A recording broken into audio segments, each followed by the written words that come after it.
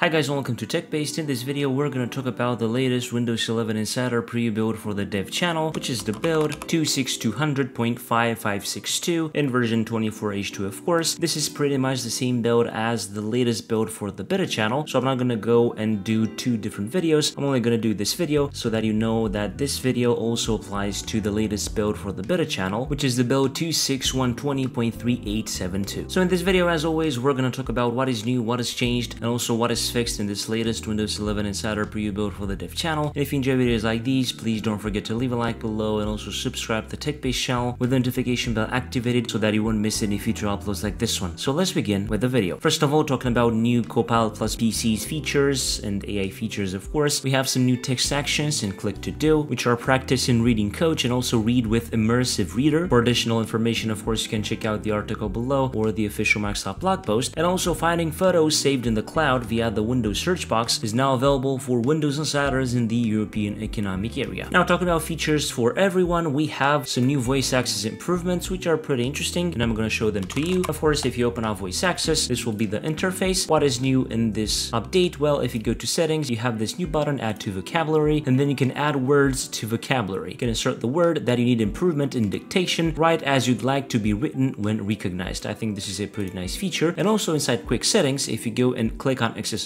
they're also adding the voice access toggle that you can turn on or off from right there. I think that is pretty useful. Related to the File Explorer, Microsoft is starting to roll out the change so that when you launch File Explorer folders from outside of File Explorer, for example from an app or the desktop, by default they will now open in a new tab if you have an existing File Explorer window. If you'd prefer that they continue opening in a new window, you can change this in File Explorer folder options in the general tab and then browse folders. And you have here two options: open each folder in the same window or open each folder in its own window. I think this is a nice change. Related to widgets, Microsoft is also beginning to try out some improvements to the notification settings page and widgets on Windows 11 by introducing the ability to control the notification per feed or dashboard. This change is currently rolling out to Windows Insiders in the European Economic Area. Inside Windows Security, Microsoft is beginning to roll out a change in the app where they will show more details such as manufacturer and manufacturer version for Pluton TPM chips if your PC has one, under device security and then security processor details. Microsoft is also updating the dialog for renaming your printer in the settings app, of course, inside Bluetooth and devices, then printers and scanners, and then if you go to a random printer, then go to additional printer settings, you have here the rename your printer option. You click on rename. This is the new dialog, which is now matching the Windows 11 design principles and also the Windows theme, as you can see right now is set to dark mode. Also, another change when running the pnp-util/enum drivers command, Microsoft is adding a new field that enumerates driver package catalog attributes, indicating the driver type and if the driver is attestation signed. There's also a new feature that was discovered by Phantom of Earth on Twitter or x.com related to snipping tool. So in the latest versions for the dev channel, if you open the snipping tool and you have, for example, a text document, let's start to write something in here. This is the tech-based